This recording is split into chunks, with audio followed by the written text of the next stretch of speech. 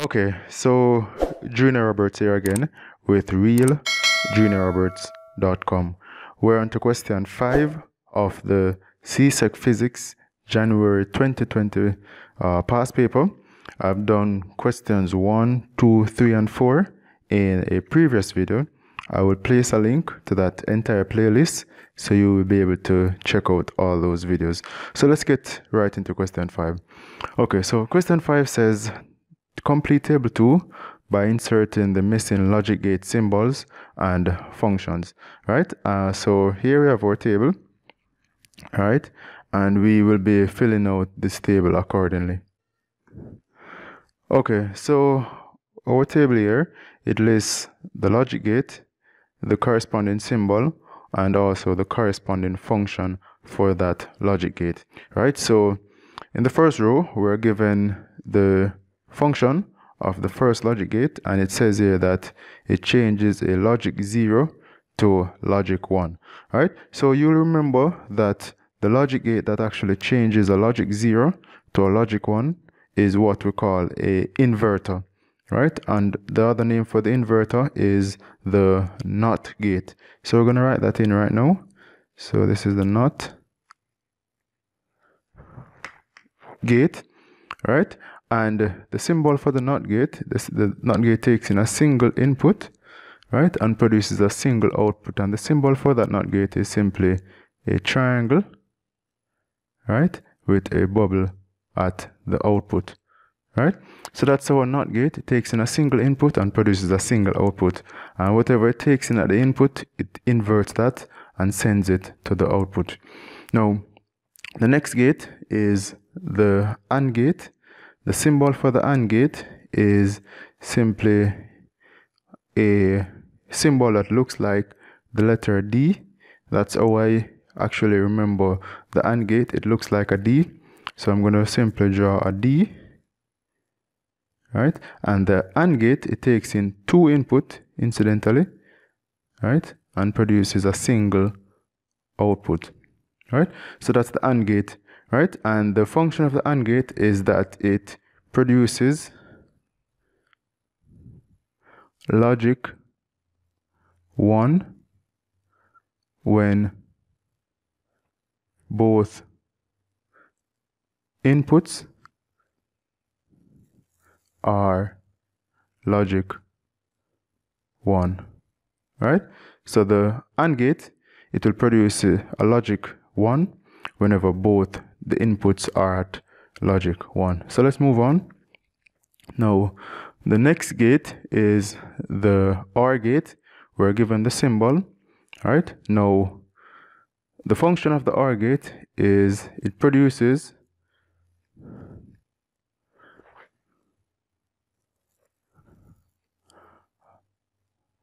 logic 1 when 1 or both inputs are logic 1, right? So the OR gate, it will produce a logic 1 when 1 or both the inputs are 1. So if one of these is at a state of a logic 1, then we're going to get a 1 right here.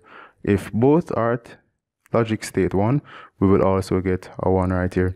Now the NAND gate, we're supposed to draw the symbol right here. So let me just go ahead and actually draw the symbol for the NAND gate.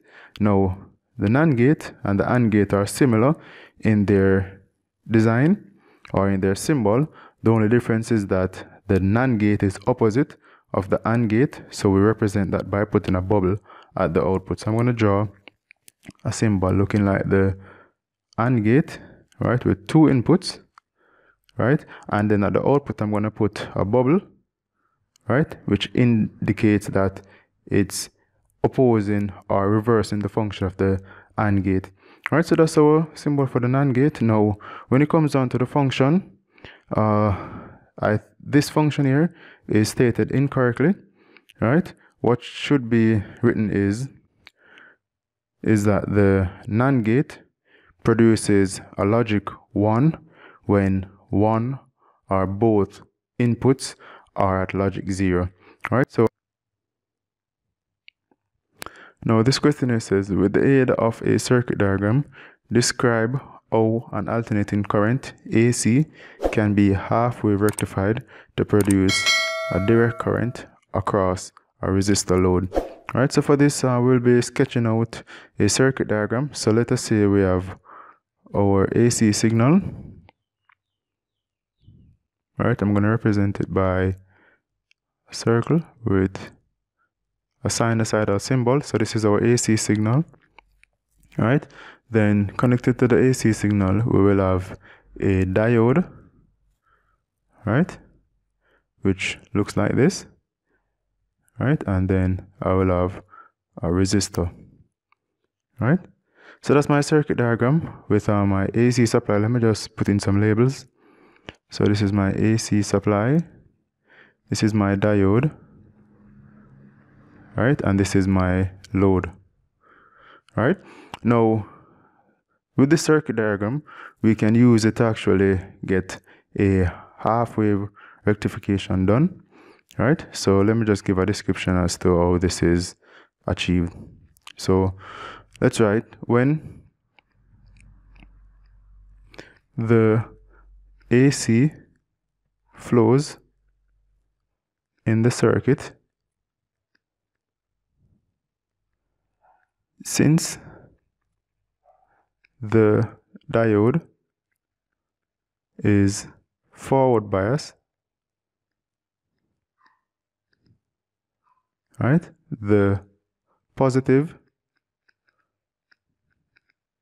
half of the signal will be allowed to pass through,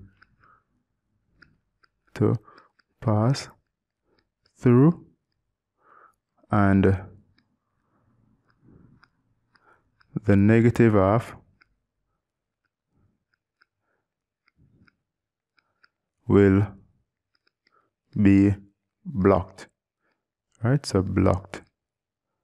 Right, so what will happen is that when the AC signal, let me do a sketch right here. So let us say this is our AC signal, right.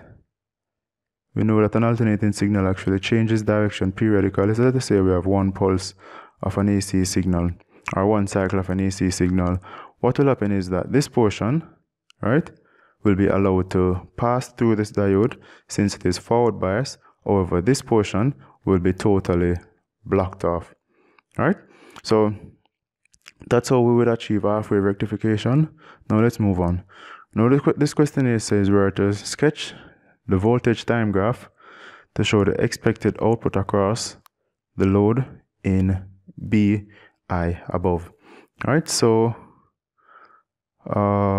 did they give us some okay, so I'm gonna assume that this is 120 volts. So I'm gonna have, let us say, 120 volts, right, and this will be minus 120. Now since again the circuit is in a forward bias, alright, what will happen is we will have the positive half being allowed to pass. So we'll get something looking like this, reaches its peak voltage, and then it will start to decrease. Now when it reaches that zero, it will want to change its direction.